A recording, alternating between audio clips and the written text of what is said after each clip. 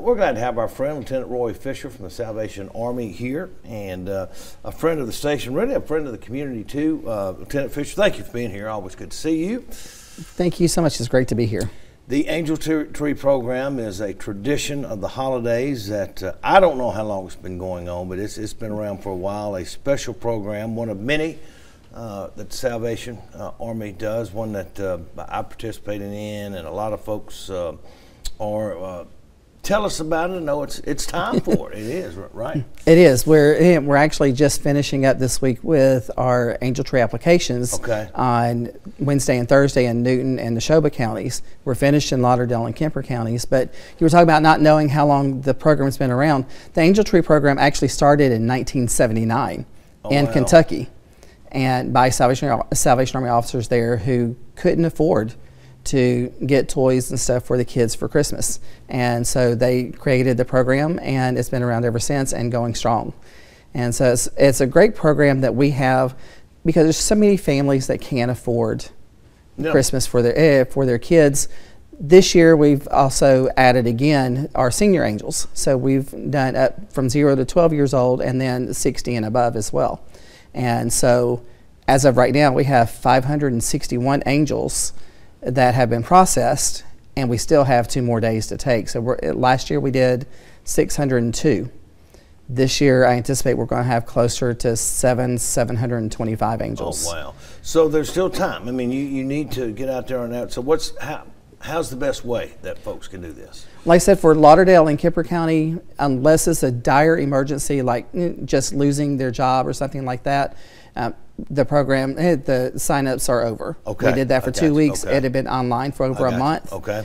But we do still have appointments. I think Neshoba County appointments are full.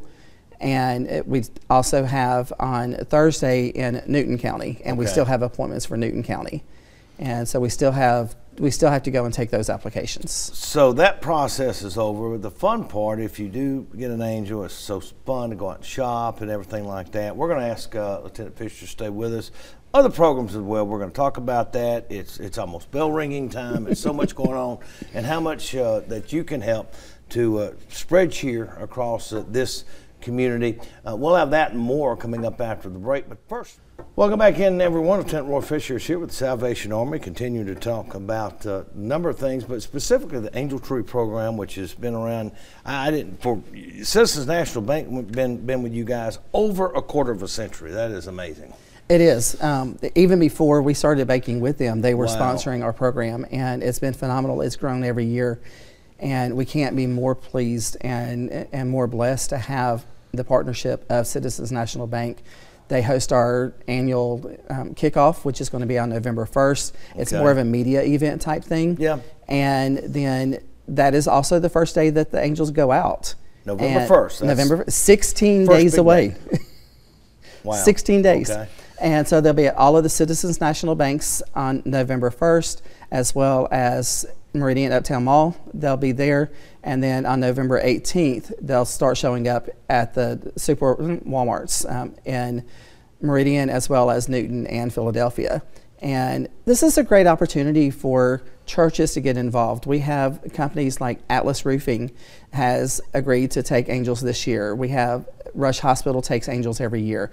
We have churches and Sunday school classes that take angels every year. Wow. And it's a great opportunity. And it's also a great opportunity for families to teach their kids about the spirit of giving, and just going and grabbing that angel off of the tree and being able, maybe they can find one their child's age and let the child go, because they're going to know more of what this child that's on the angel will want.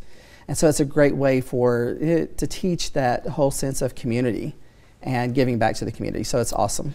November 1st today, November 18th. Got about 20 seconds with you. What else do we need to know?